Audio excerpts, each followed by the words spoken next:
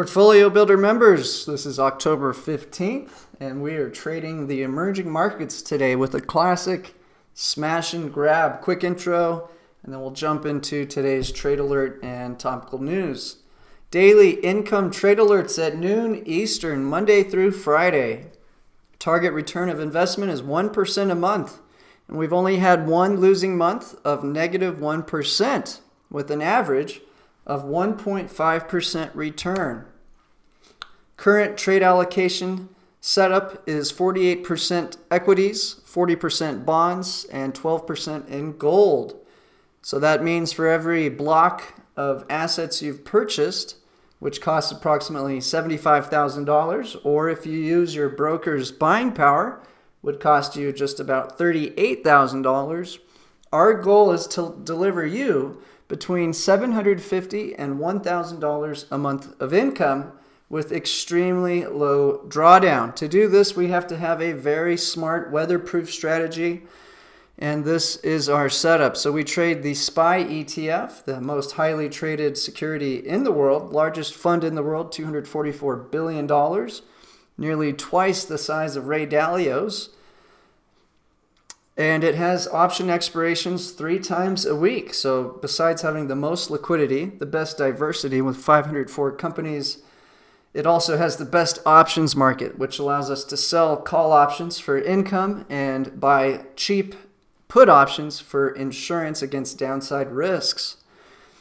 The latest trade is to rotate out of silver into emerging markets ETF, EEM. That's our new Tuesday play. And this is because of the surprise deal from Friday where US and China made huge historic progress towards a trade deal. Now, if this breaks down, expect us to go right back to silver. But for the time, it does appear as the two parties do want to create a deal. China is motivated because of inflation, especially in food. They cannot find enough food around the world at the right price. America's the best at that. And on the side note, they also cannot have all these tariffs, which is forcing them to devalue their currency to offset the tariff costs. So China is highly motivated to strike a deal, and Trump wants to get elected in November. So I do believe phase 1 will be completed, and then we'll see how phase 2 can come around. But if I'm wrong, and I've been wrong quite often, we have a strategy that allows us to profit almost no matter the outcome. Our insurance policy is the TLT shares, which have delivered nearly half of our profits this year, and a buy and hold position in GDX. Now that's gold miners instead of spot gold. So this is our current setup. It's very hard to lose money over a period of time. Typically, if SPY goes up, TLT goes down. And every time we get some sort of scare in the market, whether it's a bad data point, Trump tweet, China retaliation, or devaluation of their own currency, we get a big bump in the TLT and GDX. Now keep in mind, SPY, EEM, TLT, we're trading as though they are income generating products with call options typically sold out of the money above the asset, and we're using that for income plus to help finance downside protection. Now, if you think the market's safe right now, you got to be crazy. We're in the biggest bubble of history, and when this thing pops, you're going to be very thankful that you, number one, had this exact setup to allocate your capital, and number two, furthermore, you had the put options, which give you the absolute protection because the next time we do get a major crash, it is possible that the equity and bond bubble pops at once. Our simple 4 ETF portfolio is extremely diversified and all you'll need for retirement. Think about it. SPY ETF is the 504 top American companies, which is about 25% of world GDP. The rest of the world GDP is over in Asia by and far, if you exclude Europe. And so emerging markets ETF serves about 4.4 billion people, or almost 2/3 of the world's population. And so that ETF is extremely diversified with hundreds of companies in it as well. So that's our setup on the equity side between the SPY and the emerging markets ETF.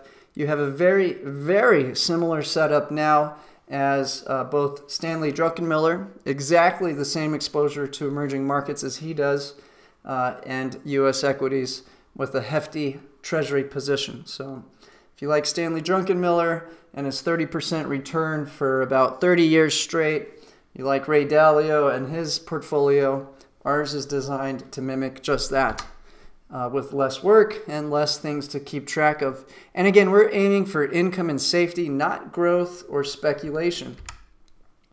So simplify your holdings, reduce your risk, get better results with less work, and weather-proof your retirement portfolio. For every $300,000 invested, our goal is to generate a $3,000 per month profit. And if you look in the description box, we have a 3-year financing plan that will give you lifetime access to both our boot camp, where I teach you every last thing you need to know about how to do this system, from options trading to the macro picture, how to analyze economic data, which YouTube and Twitter channels to follow, the works. Or call Dean at 505-322-7515 and he can walk you through it as well and make sure you're on the right track. Here's a look at our disclaimer, which is also in the description box if you want to get a link to it. Okay, let's take a look at today's trade alert, and then I'll jump into the topical information. Headline today is Classic Smash and Grab by Emerging Markets.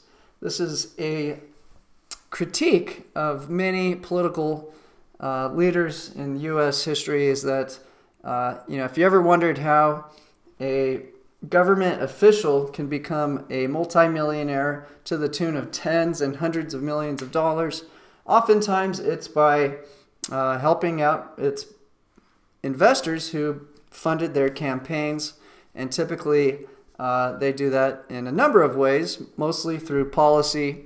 And in general, if we go back to the Obama administration, they went and attacked the coal industry and then the private education industry, and then guess what? His little buddy came in there and bought up those assets 30 to 80% off and made a fortune from it. So what's been smashed in this administration? Well, if you haven't been paying attention, it is China. Now, the emerging market ETF is not just China. It is all of the Asia area and gives you great exposure to South Korea, to Japan, to really the entire area. So it's a very well-diversified product, and I believe has quite a upside potential for us. Now, to keep in mind, the Asia area is housing 4.4 billion people. And so these companies have lots of profits to generate, and their equity market is not near all-time highs like the U.S. equity market. So just to get back to the 2017 high, we need a 20% gain in emerging markets. So everybody from Druckenmiller to Ray Dalio to Jeffrey Gundlach have been touting that the time for emerging markets to eventually outperform U.S. equities is nearing, and the dollar has trouble because of our deficits that are out of control. So that has not happened yet, clearly, but we now have the catalyst to send emerging markets much higher, which is this phase one deal. Now, is the deal done? No. We'll take a look at what's happening with that. They're now saying they want all the tariffs removed to sign phase one, which I doubt will happen. But we'll take a look at more of that information in a minute. Let's just review today's trade alert. And real quick, I'll just look at our returns. So we can now see that the SPY ETF has delivered $47,000 of our profit to date. The Tuesday trade, which has been rotating between all sorts of assets from Apple to silver, now to emerging markets, is up $18,000, utilizing 11% of our total assets. Our buy and hold portfolio, which has been rotating from Bitcoin, then into GLD, and now into gold miners, has had some huge returns. It's up $53,000 or 53%. And then our bond portfolio is 40% of our total assets, has a 15% return and $74,000 of our profits. And again, it's designed so that you're not going to win on every asset every day. In fact, that's not what we want. We want one to go down while the other goes up. and then our put options kick in when big moves happen. And when those put options kick in, the losses stop on one asset while the other asset delivers huge returns. So in general, you can see what our returns have looked like. I do want to point out that since August, the S&P 500 is down 1%, but our portfolio is up 2.1. So we're outperforming the SPY considerably and with much less drawdown. Also, think about it. What's your maximum drawdown over the last year? How much were you down in December? How much were you down in May? December, you're probably down 10% from October. And then in May, you're probably down 5%. Well, our portfolio was up 1.2% and up 2.2%. And that's because we have the stock bond portfolio with put options below to protect against any crazy sell-offs. And we've seen the SPY drop $5 to $10 in a day this year because of all the uncertainty in the markets. Now, if you do look at the return on the Tuesday play, it is more volatile. So you can see we've had some bigger losses, but that's because this portfolio is higher risk, higher return, and less capital at risk. So far in October, the Tuesday trade is up 2.7%. Let's take a look at the most recent trade, how to get in and out. And folks, I highly doubt the U.S.-China trade war is going to come to a long-term trade deal. If it does, great. We know how to play it. You ride the SPY in the emerging markets for quite some time. We're going into QE, and massive money is being pumped into the banks right now. So you want to be long risk assets. But when it does break down, which I think it will, we'll be right back to silver, which has a 250% potential return to get back to its high from the last time the banks did QE. So I do want to point out, if we look at the Cold War against Russia, which was a much smaller opponent with less desire to really take over a large chunk of the GDP and become a dominant power. In fact, China is actually on track. If they just continue even at half the growth rate they're on, their GDP will surpass the U.S. in no time. But look at how long the Cold War lasted. There was periods of peace and periods of escalation. And so being able to read between the lines, have the downside protection, was key to doing well during this period of time. But here's just a little timeline. I'm not going to read it all, but look. The Cold War went from 1945 all the way to 1989. 79. Oh, 89. Okay, so several decades, multiple presidents. That's how long we had to deal with the Cold War. So to expect the U.S.-China trade war to wrap up in 2 years is unrealistic. And all I'm saying is I think we're going to have a period of peace while the two nations regroup. China is, again, facing massive food inflation and the potential for a co-op within the Communist Party. So President Xi wants to help dampen down the food inflation prices and get rid of the tariffs, clearly. Meanwhile, Trump just wants to get reelected in 2020, and he's facing impeachment battles right now. Plus, he's got his core group pissed off because of the tariffs China has attacked on the farms. So let's just take a look at the trade from last week through this week and then jump into today's content. Okay, so I'll check if we have any chat. Okay, John has a question. Missed the first 5 minutes. How many shares would we buy? So you can scroll back, John, but I'll definitely cover that.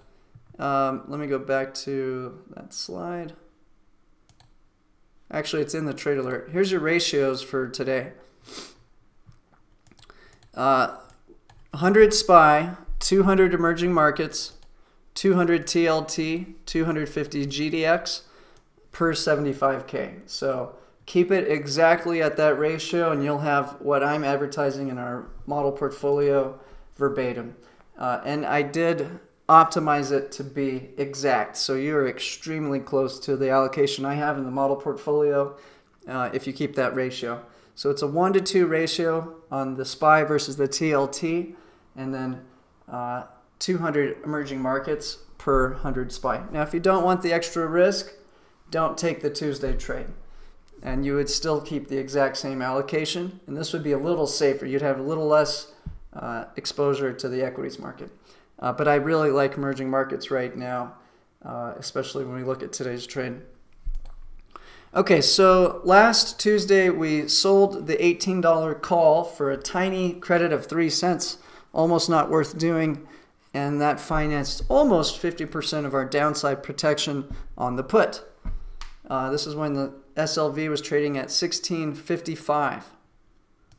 Today we exited that position by buying back our call option for a penny, so that means we got to keep a couple cents on it, no big deal, and we were able to sell our put option for 7 cents. So we got a little bit of our money back overall, week over week. The silver ETF did not pull a profit. We lost 23 cents on the underlying asset as it traded from 16.55 to 16.32. The option caller, which cost 5 cents, paid back 6 for a profit of a penny. So we lost 22 cents a share. And again, we will be back to silver as soon as we get a good sign that phase 1 or phase 2 breaks down. Right now I am expecting a period of peace for the reasons we will look at in the content, what I've just described. The new trade alert is selling to open the October 25th $43 call. And again, it's a tiny credit, 6 cents, and it's helping finance our October 25th 41 put. So if we were to be exercised, you'd end up in cash. You'd get $43 a call, which is fine because right now it's trading at $41.92. So we have a potential of around $1.08 plus the credit we collected, 6 cents on the upside. Now again, if EEM did go above 43, our put option would expire worthless and we'd lose that insurance. So the result of this loose option caller is it's going to be a drag on our profits to the upside. But if something breaks down in the trade deal, or someone just suddenly starts attacking the emerging markets and sells heavily, we will walk away with a minimum of $41 a share on our portfolio. Here's the risk graph, which indicates if the EEM ETF goes above 43, our profits get cut off. We do not enjoy profits above 43 on emerging markets through next Friday, although, of course, we're going to be out of it next Tuesday. And on the same breath, we will stop the bleeding if we go below 41. So we could have North Korea shoot a nuke out and US-China declare war in the next week, and this ETF crashes to 30 bucks a share. Guess what? We still get 41 because of that put. So it's worth it to take less potential profit and play it safe.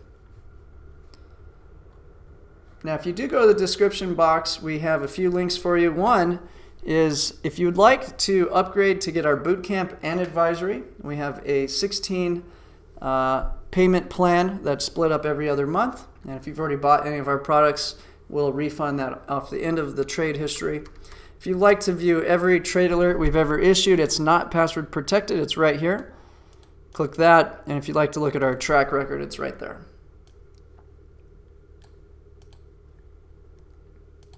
Okay, let's take a look at the content I've collected for today, and we'll get you guys on your way.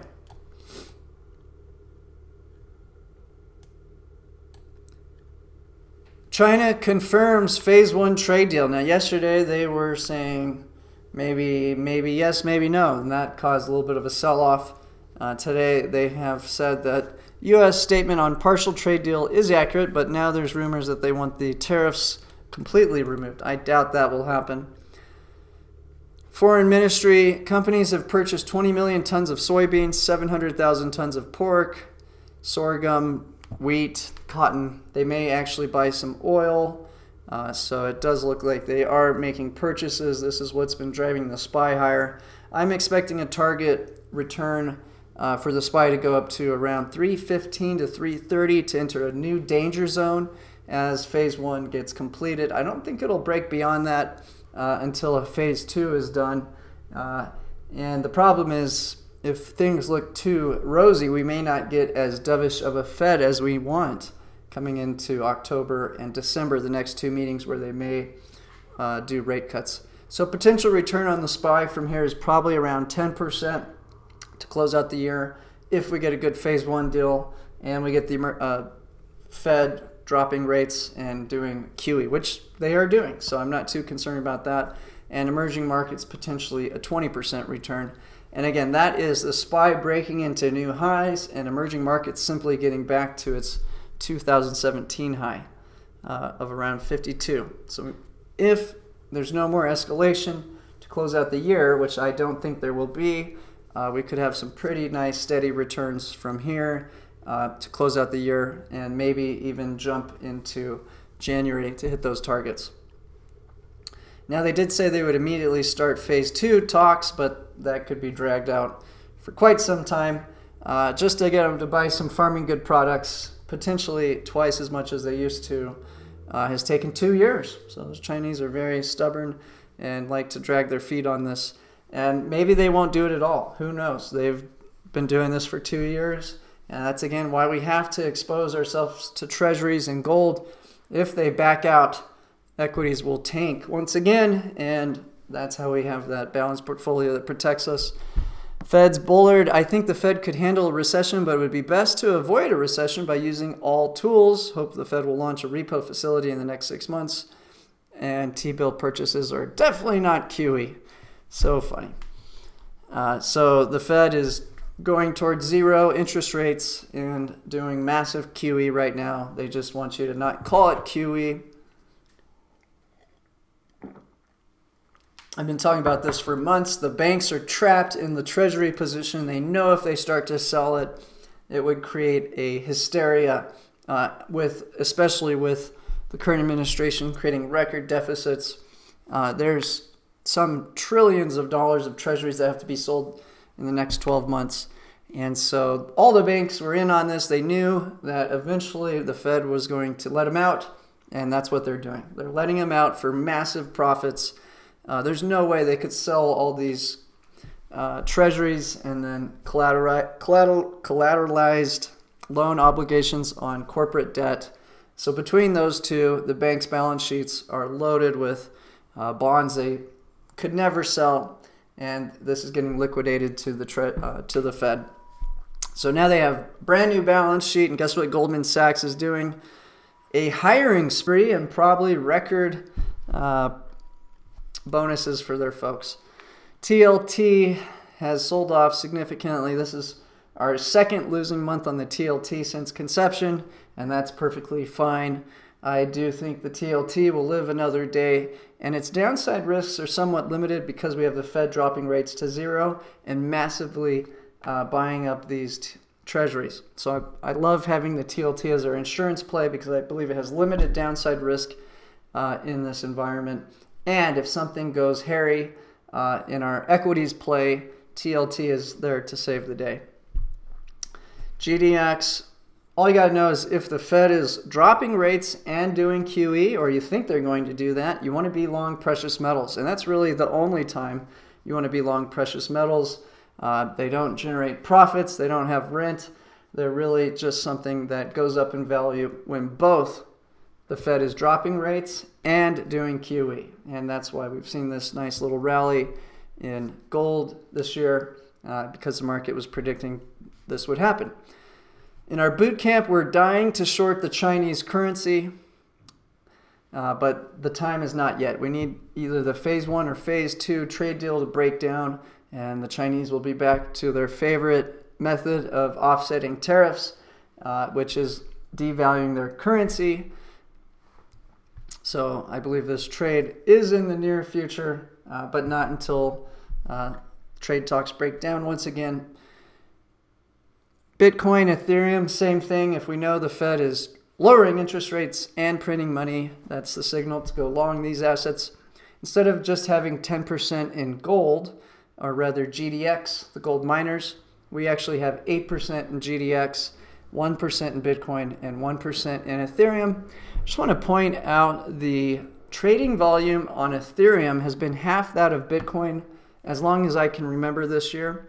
even though its market cap is something like 1/8. So that's very impressive. I think Ethereum will definitely outperform Bitcoin in this period of time coming up in the next 12 months.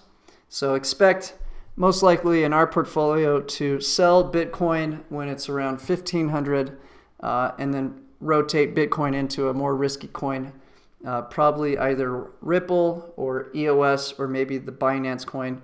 We'll see which one, but I'm only trying to play 2 cryptocurrencies at a time. Right now it's Bitcoin and Ethereum.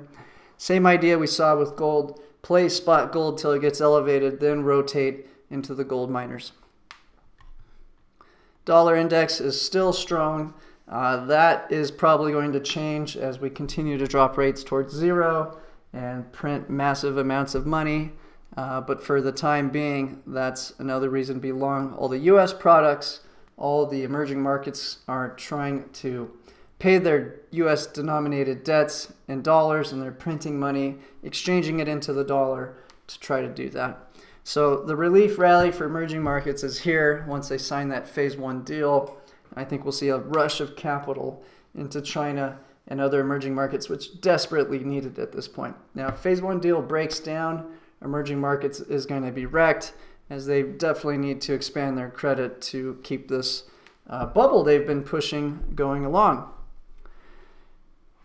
The 30-year German yield is above zero, which we've seen also reflected in the TLT. So I'd look at the German bond to try to get a feel for where rates are headed. Their short-term rates are still negative, and I think given a little more stress and uncertainty at some point, which I think will be very hard to predict, U.S. rates can go down significantly from here. Now, the price of oil is down to 53. That's alarming. That needs to go up. Otherwise, a lot of oil companies will be in trouble and would signal some serious growth problems. So keeping a close eye on that. Gold finally below 1,500, but I don't think it'll go much lower, as we have the 2 main keys. We have lowering rates plus asset purchases by the Fed. Only last ingredient, gold needs to continue to rise, is another scare, which I think is almost certain to happen.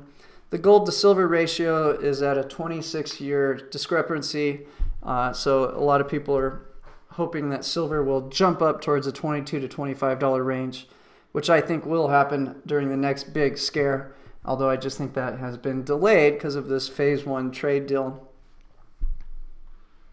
Here's some content I've collected. Kyle Bass, probably not very happy about the most recent trade progress or truce. One of the greatest ever was just went from woke to joke. It's sad to see LeBron's social justice overwhelmed by NBA blood money, China. So LeBron says that Hong Kong protests are misinformed and uneducated. Fed liquidity surging to $90 billion. They don't want to scare everybody by calling it QE, but it is the same. IMF sees China growth slowing from 6.1 to 5.8. Here's China's credit impulse. China's in a tough spot. Their inflation rate is around 3%, which typically scares central bankers. But they're desperate for another credit impulse, which I think is around the corner. We're seeing the Fed do it, so most likely China will jump in and follow suit. Usually it's the U.S. copying whatever the Chinese do, but because of their inflation, I think they've had a hard time being able to put much more capital into their country. Here's the IMF Global Economic Outlook. You can see that drop to a negative print in 2008, which is what everyone's fearful of. I don't think that's going to happen when we have 80% of all central banks lowering rates, printing money. Usually the U.S. will wait till a stock market crash to print money, but this time they're not waiting for anything. They're aggressively buying up debt. Dow, NASDAQ erased trade deals, sell the news, losses, gold slammed. which is fine. We're not too concerned about a little volatility in our gold position.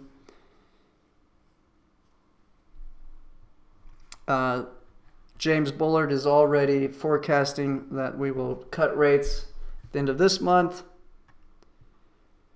The plot grows ever thicker. Trump lawyer Giuliani was paid $500,000 to consult indicted associates firm. I'll have to look into that. Didn't have a chance to read that yet.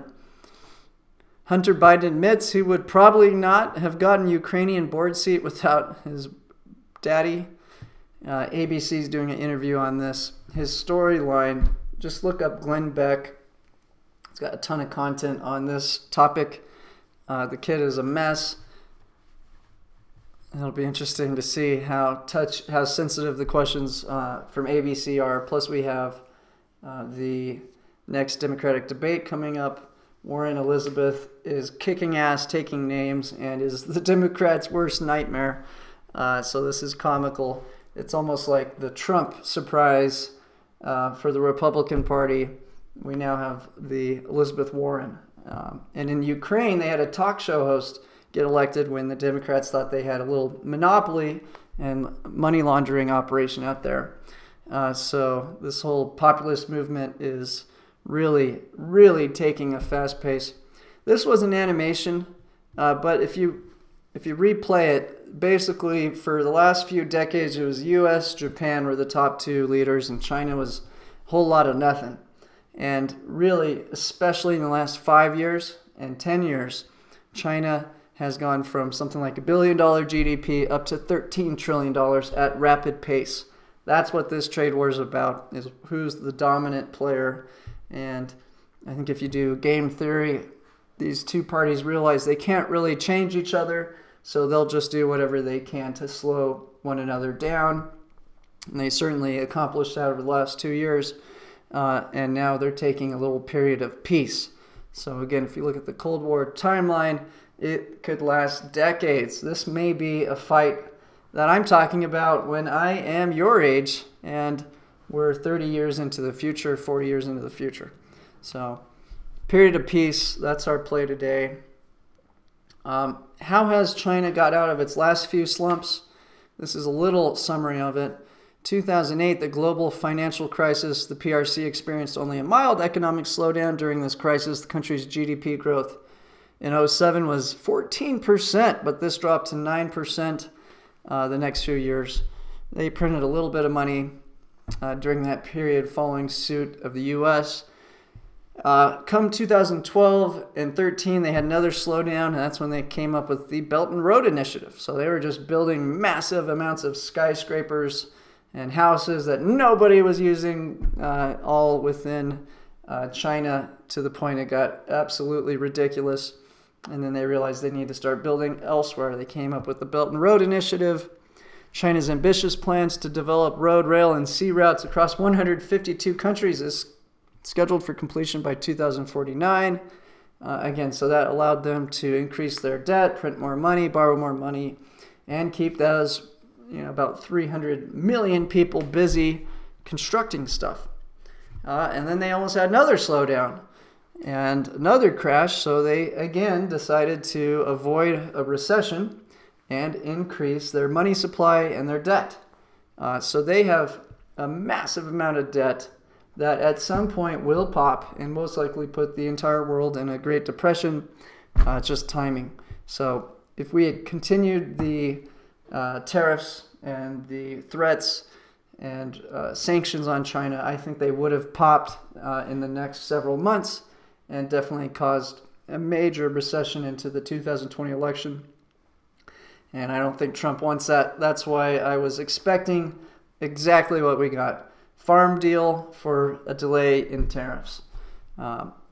2015, they came out with Made in China 2025, where they said they need to start innovating and creating domination in different industries. So that did another credit pulse boost.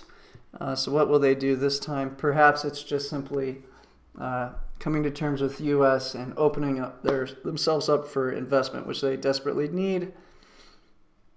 Here's that 70 years of the economic development of the People's Republic of China, which they just celebrated about 2 weeks ago. It was quite a show. Lots of nukes and military folks, all kinds of weaponry marching down, I believe it was Shanghai or Beijing. Okay, here's their problem. Inflation, food inflation is up significantly in 2019, and this is from them devaluing their currency. They can only devalue their currency so much before it will create unrest and uproar with their populace. So that puts their central bank in a tough spot and really forces them to need outside capital. And then meanwhile, we have on their bigger data a double whammy. So the PPI is crashing while the CPI is rising. So that is a nightmare. Their demand for industrial manufacturing products is dropping while prices for common goods, their average Joe needs, is at 3%. So they're in a very tough spot. China's CPI rose at the fastest rate year over year since 2013. Sanders goes for the jugular, could slap billionaires with this 97.5% effective tax rate. So tune in to CNN tonight for the next Democratic debate. And plus the Joe Biden ABC interview. I'm not sure when that hits. So there you go. We got the double whammy. China's facing inflation and deflation in the worst ways possible.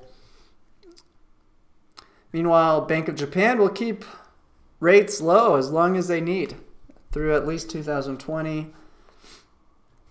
Here is your banks and their reserves. You can see in 2019 they sucked up some, what is that? It's about $250 billion of probably treasuries and CLOs that have potentially put them in a very tight predicament. That's why we have this repo market coming in. That's why we have $100 billion a month being fed to the banks to free up their balance sheets. We're probably going to get a $500 million one-time injection coming up this year, and then another, again, $100 billion a month for the foreseeable future. And all this is doing is letting the banks get maximum profit on those treasuries that they could never sell, and frees up their balance sheet to do what? I think they're going to load up on the SPY and emerging markets ETF. McConnell is married to a lady whose dad owns a huge Chinese shipping company. So this is one of the political leaders on the Republican side we got to keep a close eye on.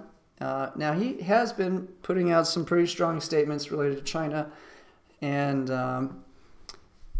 what I'm concerned about is with the Middle East, the pullout, is he losing some conservative support? This piece from McConnell certainly says that. Is he trying to maybe swing some Democratic votes if there was an impeachment? I'm not too sure, but something we got to keep a close eye on.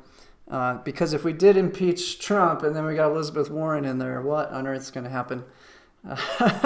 And not that I think that would happen, but we got to be ready for the unexpected. Hong Kong's monetary authority is preparing for a deep recession and a banking crisis. So for our boot camp folks, we got to wait for another catalyst. I think there's a period of easing coming for China and Hong Kong, but I do want to short both the Hong Kong dollar and the Chinese yuan the next time things look like they're getting frisky. Now, I think phase 1 will go through, but phase 2, highly doubt. Wow, Hunter Biden is being forced to leave a Chinese company. Now watch the fake news wrap their greasy and very protective arms around him. Only softball questions, please. And rumors Michael Bloomberg and Hillary may run, as it looks like Joe Biden's chances are slipping rapidly, and the worst case scenario for the Democrats would be Elizabeth. China has the market demand to buy $40 to $50 billion worth of U.S. farm products. Chinese won't make a commitment that it can't honor. Once it promises, it will fulfill it. Sure.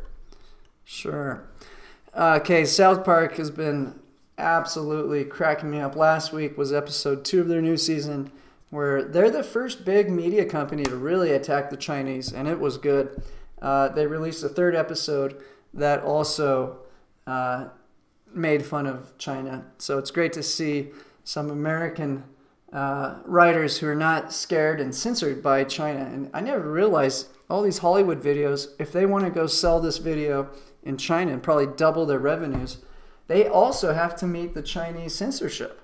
So now U.S. content is effectively being censored by Chinese Communist Party. So again, I don't think we're coming to a long-term deal with China. I think this is a short-term relief that could last as long as the election, but maybe not. Maybe it breaks down sometime in January, February, March after we close out phase 1, which is expected to potentially sign November 15th in Chile when Xi and Trump are both in the same place. Like the NBA, this is a South Park quote, "We welcome the Chinese censors into our homes and into our hearts. We too love money more than freedom and democracy. Xi doesn't look just like Winnie the Pooh at all." Tune into our 300th episode this Wednesday at 10. Long live the great Communist Party of China. May this autumn sorghum harvest be bountiful. We good now, China? Oh, man. Chinese exports dropping. Again, there's tariffs, which are hurting the exports, and they're also offsetting those costs by devaluing their currency. So China is in some serious pain.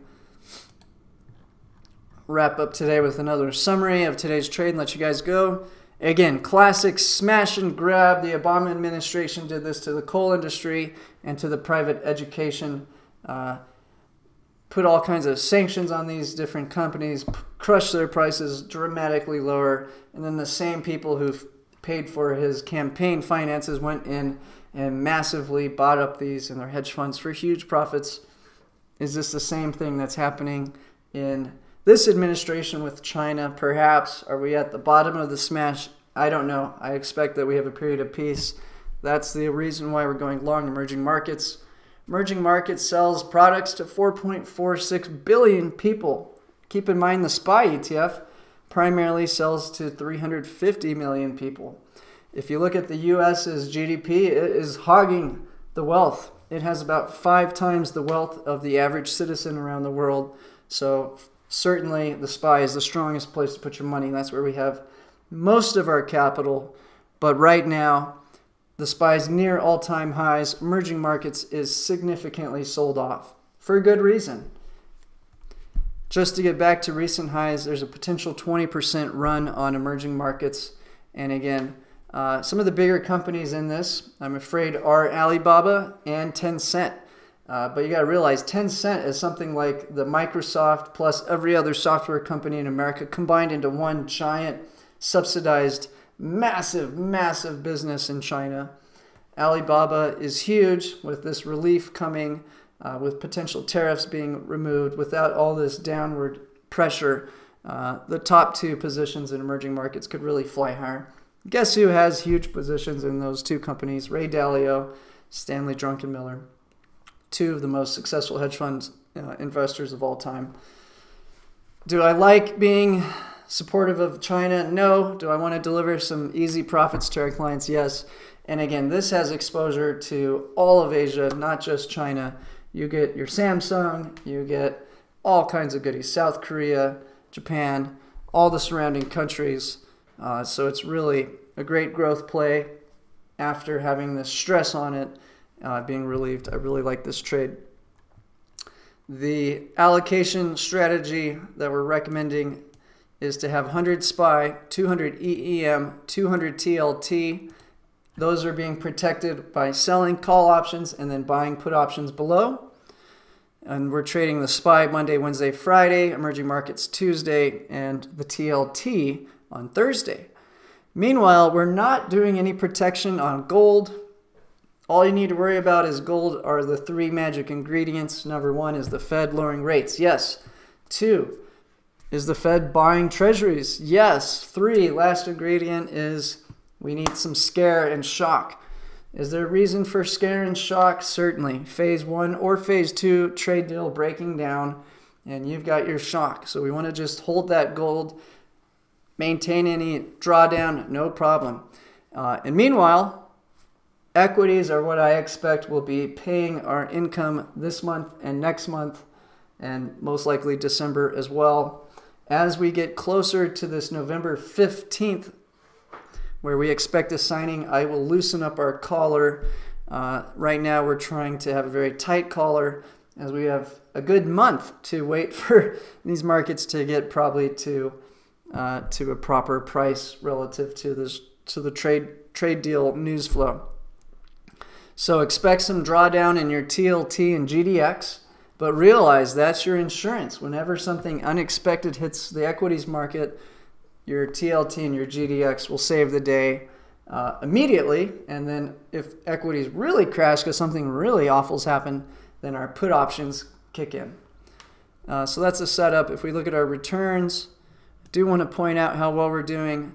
If you look at the S&P 500 at the end of July, it was at an all-time high.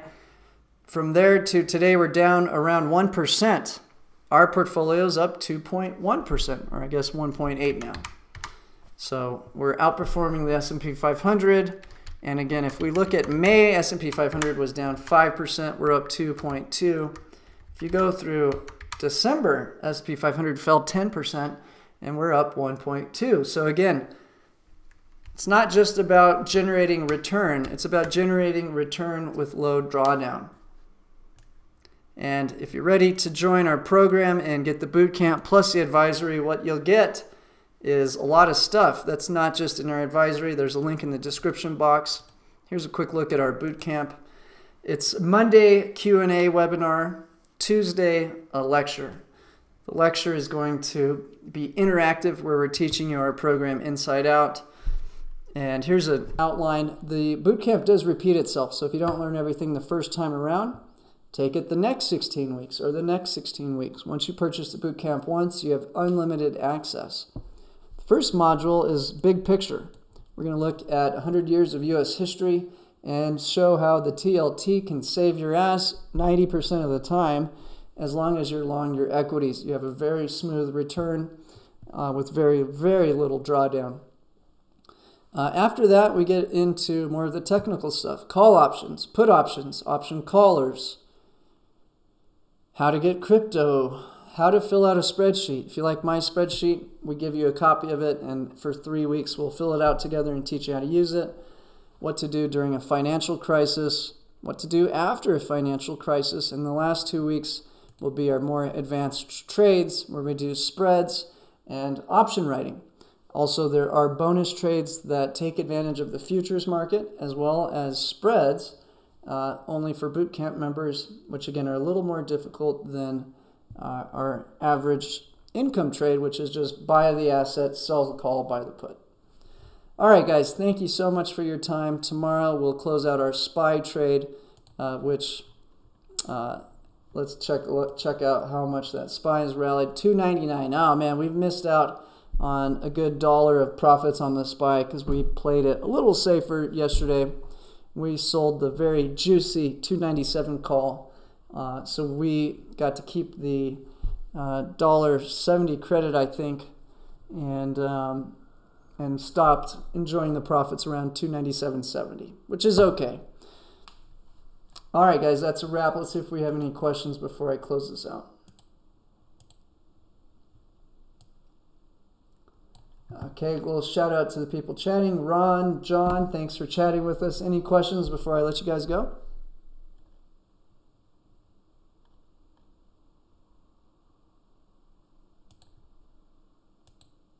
All right, gentlemen, I appreciate it. And keep a lookout for our SPY trade tomorrow at noon.